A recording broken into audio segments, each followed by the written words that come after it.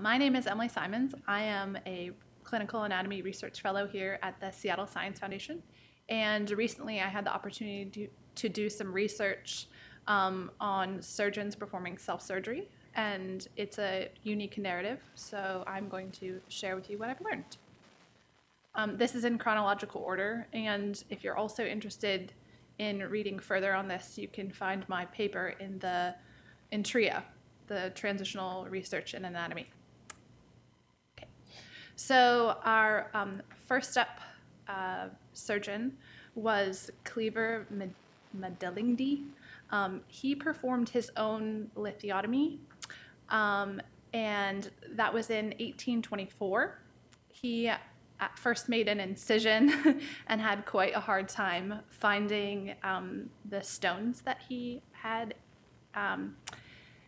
He finally reached the neck of the bladder where the stone was located, and took the stone out. It was about the size of a walnut.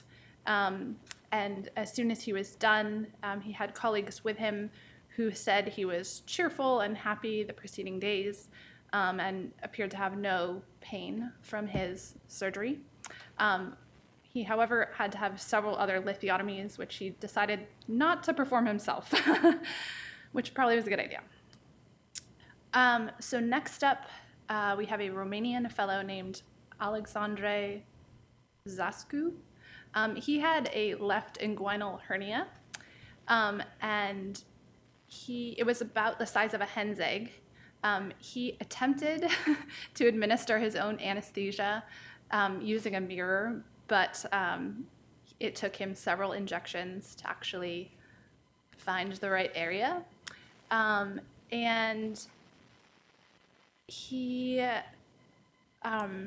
it took him about 25 minutes for the anesthesia to set in, and he conducted this procedure, as you can see, in the sitting position, with two guys just kind of watching over him to make sure he didn't pass out. His own surgery took about an hour, and he fixed his problem. Next, we have probably the most well-known, if not the second most well-known, surgeon that performed his own surgery. He wanted to reach the heart via his own vasculature, and this German guy went to his professor, went to the chief of surgery and pleaded with him, "Can I please do this?" And the chief of surgery said, "Absolutely not." So he went and talked with one of the scrub nurses, who then agreed to be the guinea pig for this experiment. And he had her on the table and started anesthetizing her, but then actually anesthetized himself instead.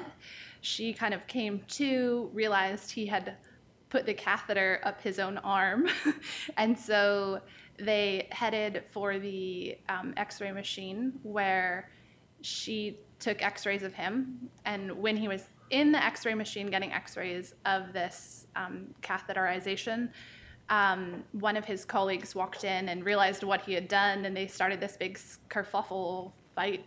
And he was successful at reaching the ventricle of his heart, and then when his boss found out, immediately dismissed him from the hospital.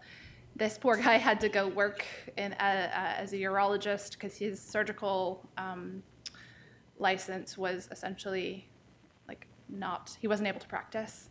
And then, ironically, this hospital that he was practicing at in Berlin then opened up a cardiac catheterization lab. And this Dr. Otto von Forstman, later went on to win the Nobel Prize for his work in cardiac vascularization. And ironically, later he died of an MI, so maybe that wasn't a good idea. So then this fellow, Dr. Leonard Rosegrove, he was a Russian and was on a Soviet expedition in the Arctic, where he noticed symptoms of appendicitis, and he was sort of in a dire position because they were in the middle of winter. he couldn't be flown out or evacuated out in any way. And so he had to perform his own surgery. And so he had to prep the team that he had with him, which included a meteorologist and a driver. So the meteorologist retracted for him, and the driver held the mirror, and he had created his own sterile field and instructed his team on how to revive him with epinephrine if necessary. He was able to reach his appendix about 30 minutes into the surgery, and he kept having sort of these spells of being dizzy and feeling like he was going to pass out. So he had to take these pauses every couple minutes to just ensure that he was like not going to really have a problem. He did find his appendix. He successfully removed it and saw that it was black, which obviously indicated that it was a necessary procedure. And he was able to complete it in less than 2 hours. He noted he created this very accurate account of what he did, and he noted that he was still weak and had a fever a few days after surgery, but ultimately went on to survive.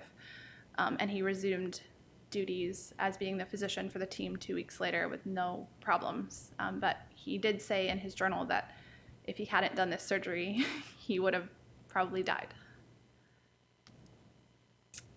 The next surgeon, Dr. Eben OKeefe, was in New York, and he decided to do 2 surgeries on himself at different times.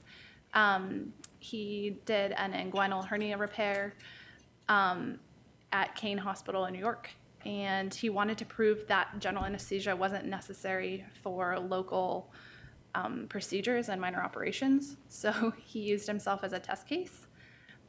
He removed his own appendix, propping himself up just like you've seen everybody else do, looking down, and he had scrub nurses around him to help him, and they were the ones that sewed him up.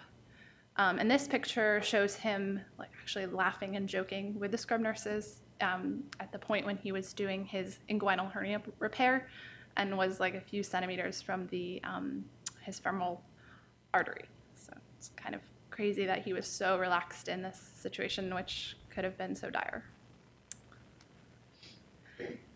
This is probably the most well-known modern surgeon performing or doctor performing self-surgery. Jerry Lynn Nielsen was in Antarctica. She's an American, and she had extensive ER training. She went to the South Pole Station, and when she was there, she noticed a lump in her left breast. And so she consulted with doctors in the US via teleconference because it was in the middle of winter and she couldn't be flown out. She did her own breast biopsy, removing tissue, but the results were inconclusive. So the US Navy flew in and they flew over Antarctica and dropped a bunch of supplies for her to do another biopsy and teleconference back with physicians. And her second biopsy actually showed that she had cancer, and so then she self-administered chemotherapy until she could be medvaced out.